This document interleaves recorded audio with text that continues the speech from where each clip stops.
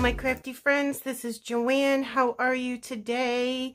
I am coming to you today with a quick tutorial about how to make these fabric bows. I was speaking with a friend of mine and she was saying that she had a difficult time putting them together, and I said, oh really? I find it very easy, so I am going to do a little tutorial about how I do it. And these are the fabric bows that come from the Hip Kit Club. This is their new one from the November 2021 Christmas kit, and it comes with all of these. And you can mix and match all the colors together however you want to. I tend to put together the ones that are supposed to be together in the same pattern. It's just how I am, but you can mix and match these up and make any colors that you want. Now, the Hip Kit Club did originate these bows, and you will see a lot of them in Pinkfresh collections because the Hip Kit Club gave the design to Pinkfresh Studio because they're friends. So you will see a lot of them in the Pinkfresh and a lot in the Hip Kit Club frequently. So I just wanted to mention that. And like I said, they are fabric and they're beautifully made. And a lot of people think that there's something on the back here that you can peel. That is not the case. Don't try to peel that off because it's not going to work. And the packages come with large bows and smaller bows. And the supplies that you're going to need is some glue of your choice. This is my fine line bottle, and I use Scotch tacky glue, but you of course could use whatever glue that you like. You will need a paintbrush or a pen or something with this shape. Whatever you have on hand is fine. You will need a pair of tweezers, the ones that hold things closed by themselves without you having to hold on to it. Like I have these tweezers that I use to scrapbook, but they don't stay closed unless I push them. But these do. So you could use these tweezers, or you could use a clip, or you could probably even manage a paper clip, but that would be my last choice because I think it would smush it. All right, so let's make a small one first. And it comes with 3 pieces: the top bow, the bottom layer that's got like the fishtails at the end, and then the piece that goes in the middle to connect them together and make a pretty bow. So what I do is I take this top one first, and then this is where your pen or your paintbrush is going to come in handy. So I always hold underneath with this finger, on top with this thumb, because I'm going to pull on this and I don't want to ruin this. So I securely hold this, and then I take my paintbrush underneath and then hold onto this with my thumb and then roll it. And I'll usually do that 2 times. So it gives it a little curve like that. Turn it around, do the same thing twice. You could do it 3-4 times if you wanted to have more of a curve, whatever you wanted. And don't do it soft, don't do it super hard, do it kind of medium, if that makes any sense.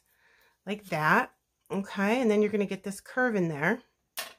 And then what I do is I take my ATG. I don't know if this is a list in the supplies. I forgot if I mentioned that or not. I have an ATG. If you use any other kind of tape, use that tape. It's fine. So then you're going to turn it inside up. Put your fingers here and put ATG or your tape. I put 2 right in the middle. And then, of course, the ATG roller is just a little bit bigger than the bow on the small ones. I just take my thumb and I tuck the tape back in. And then what you're going to want to do is take this and meet this in the middle onto the ATG. If you use glue here, you can. I find this easier. And then take the other side and meet that right in the middle, and then put your hand on it and press it together a little bit. And now your bow is made, and it gives you the dimension by using the paintbrush trick. Then I take my bow, pattern side up, and I will again hold on to it and put 2 or 3 little swipes of my adhesive ATG. Again, it's going to be thicker than the middle part here, so I just push it up, and then I take my bow, and the part that you put together in the middle here is going to go on the bottom, and the straight across fabric with no line goes on top. And then you go ahead and put it in the middle like that. And now it's stuck together very, very well. It's not going to come apart, and it looks like this. And then you get a third piece, and you get the center piece that goes together. A lot of people will put this just on the bow part, this top part. I like to put it around the entire thing so there's not a bump in the middle, if that makes sense. And this is where your glue is going to come in, because the only reason I use glue here is because if I swiped my ATG across this now, I would flatten this bow that I just put the dimension in. So I'm just going to put a little bit of glue in the middle. Don't put a ton because it's going to squeeze out the sides. So just a little bit of glue right in the middle. And then this is when I take my regular tweezers, so I don't get glue on my hand, because I don't like the feeling of glue on my hand. And you just kind of center that piece in the middle like that. So make sure it's right in the middle. You don't want it like this or this. You want to put it right in the middle. And of course your glue is not going to be dry just yet, so you hold it there for a moment. Then you're going to turn it around, put your finger, whichever one you want, I use my middle finger, and put it under here like this so that doesn't move while your glue's drying. And then you're going to fold these in like that and make the crease here on the sides. See what I mean? Because that way it won't flop back straight. And then, of course, it's not glued down yet. So sometimes the bottom part will pick up a piece of glue from what you just did. And then you put some glue in there. And then you're going to come in and you're going to press that back together. If any glue comes out the sides, I usually wipe it up. And this is where the tweezers that stay together on their own come into play. Just hold it like that. And then I take it and I put it to the side and give that a few moments to dry. And I continue scrapbooking, but in this case, we're going to make another one. We're going to use the large bow. I am going to use this on a layout I'm doing today. So I figured, well, let's do this video.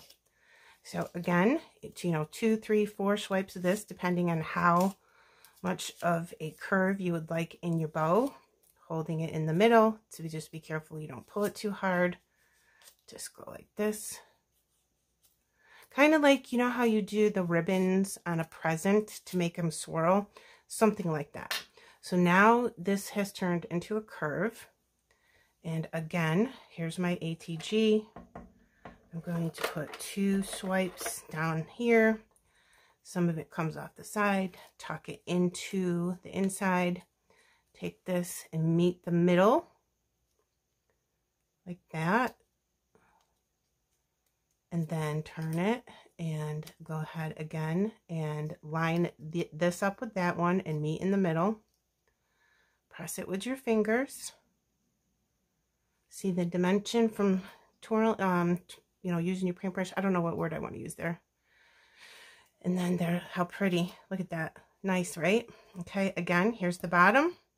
You're going to do 2 or 3 swipes of the ATG or your adhesive. Make sure there's none sticking out. Put this flat. Take this, just eyeball it. This would be in the center of that. And you can turn this up so the tape underneath doesn't stick to this while you're trying to get it placed. You can go like that. And then just see where the center is.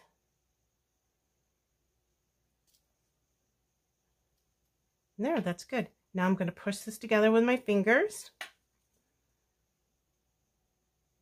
Perfect. How pretty is that? Then you would take your middle and see, where do I want this? So I want the flower there, especially if there's a pattern. Make sure it's like where you want it. I think it looks better this way. I don't know why, but I do. And then here's where you're going to put your little dollop of glue just in the middle. And again, not too much because you don't want it seeping out the sides and making a mess. Make sure it's in the middle. Then you're going to make sure it's straight too. Press down. Hold it for a moment.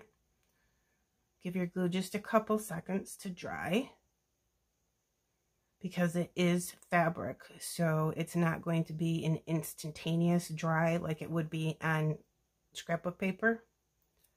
And then you're going to turn it around. Again, I'm going to hold underneath and hold here so it doesn't move on me.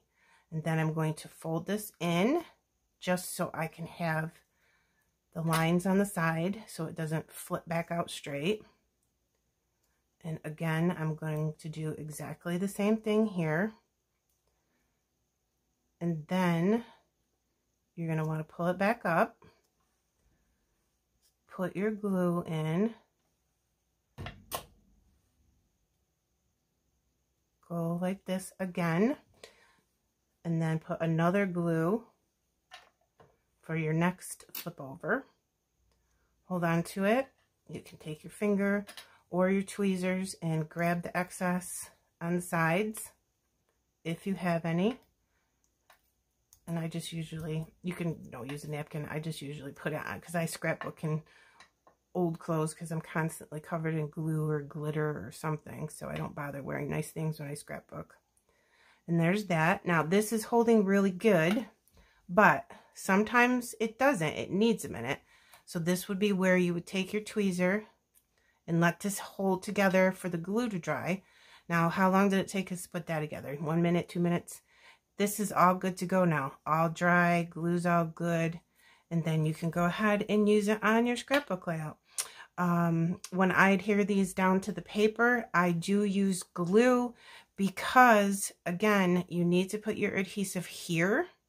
And if I used my ATG or any kind of a tape runner, I would smush the dimension on the top. So I'm not going to because I'm not sticking it to right now. So then I would come in with my glue and then put it on my layout.